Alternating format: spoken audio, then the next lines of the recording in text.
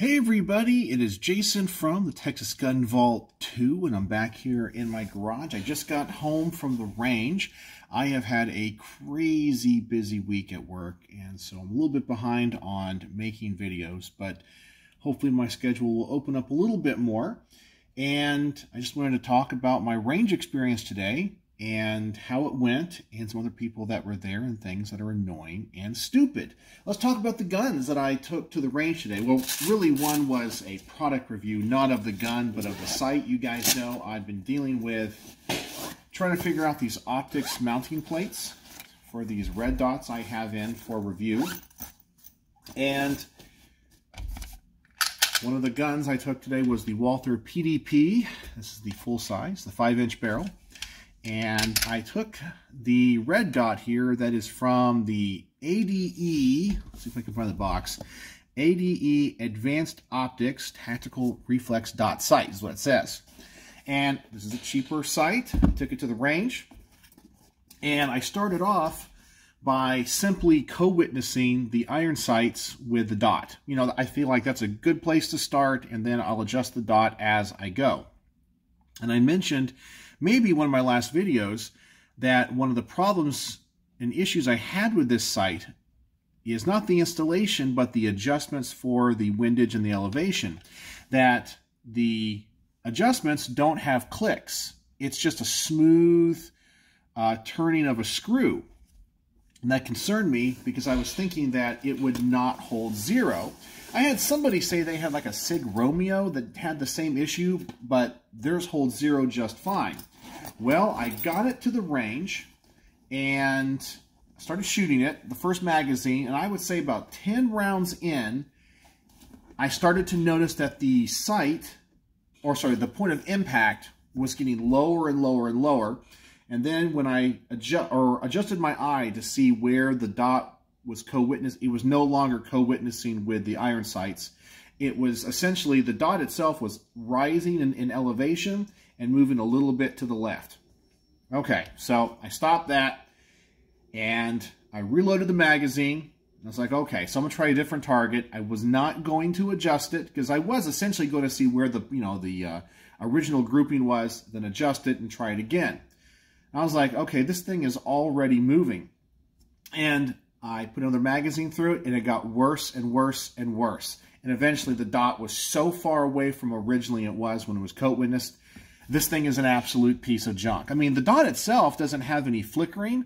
It seems to be well built, but the fact that they don't have any click adjustments is the detriment to the sight. So I only put maybe a magazine and a half to this. It was like, that is it. And worst red dot sight I've ever shot on a pistol. And even the cheap Chinese ones that I've shown you guys before, often they work okay. This one doesn't even hold zero. I think the only thing that's good about this is the little tiny screwdriver that comes with it. So I'm going to save this, but this red dot sight, absolute piece of junk. It's going to get 0 out of 5 stars. So spoiler alert on that one. The other gun I took to the range today, let me get it, is one that I talked about. It's the Smith & Wesson folding 9mm carbine. And this, I have to say, was a fun gun to shoot. My wife loved it, and I was very impressed by it. Extremely accurate. I do have some issues with it, and I think I'll save most of those for the range report. But the issues that I have with it are mainly ergonomics and, I guess, controls. But the gun shoots fantastic. About the same recoil as a 9mm AR-15, so it's a little bit heavier than what you would think a 9mm should be, but that's because it's direct blowback, and the bolt is really heavy, and that comes back into your shoulder. It's not as soft shooting, let's say, as a Smith & Wesson, a H&K MP5, sorry. Smith & Wesson, this is the FPC and the HK MP5. A lot of cool design choices on it, like these magazines that can go here into the stock. but they're a little bit weird to get out. That's going back into the controls that I'm talking about. But trigger feels like an M&P. I was really impressed with the performance. The ergonomics, I think, need to be rethought. I think that Kel-Tec has a better idea where the barrel on the Sub 2000 folds up versus this one folding to the side. And the main issue with it folding to the side, that's a little bit thick. And it goes in the case a little bit weird. It does work. However, I do think that if it folded up, it'd be a thinner package.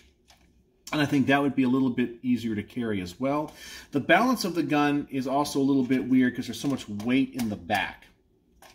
But my wife liked it, I liked it, and this thing is honestly a lot of fun to shoot and very accurate. So, not going to be a perfect review, but this thing definitely has a lot going for it if you're looking for a 9mm carbine. And a lot of fun. Smith & Wesson did a really good job on that. I was going to take to the range, I don't know if I have it out here, I may have put it back in. The Primary Weapon Systems 7.62 upper for a AR-15. I put it on one of my SBR lowers. And I just didn't get around to it because there was a lot of people at the range today and a lot of knuckleheads at the range today. And by knuckleheads, well, let me ask you this question. If you're at the range and everybody has hearing protection on and there's a bunch of people there that you don't know, do you play music at the range, especially an indoor range? I think the answer for most of you will be no, especially if it's like club music or rap music. Well, that's what these people did. Hopefully it's not going to come through on the video. If it does, I'm going to have to talk about it in the range report and go, you got to put up with the music in the background. So silly. So, I don't know. I don't know. That's what it was. I wasn't going to go over there and ask them to stop. It was just, hey, you want to be a knucklehead, you be a knucklehead. Another thing that was there, it had nothing to do with safety or anything, is there were some people there at the range that should not be wearing tactical clothing, if you guys know what I mean. Like, for example, I do not pretend that I am some type of tactical operator or competition shooter or something I'm not. When I go to the range, I'm pretty much wearing what you see right here. I'm nobody special. I don't claim to be anything I'm not, okay? So I'm not going to dress apart. I'm not there for the theatrics. But there was somebody there that was, I don't think they're a novice, but they were shooting, they were doing the whole teacup thing like this. I don't know. It was kind of weird. They kind of seemed us, but they had all this like tactical gear on, like tactical pants that were way too big for them. I mean, not just a little bit big, but way too big. And they had a tight belt on. They had like, it's like, what are you doing? Like, I don't know. Or do you feel like you're some type of operator? Anyway, I guess I shouldn't judge because I'm no sense of fashion. But I know that I am not going to be wearing tactical pants. That's just not something that I'm going to do because I'm not a tactical operator, nor do I claim to be. If you want to, that's fine.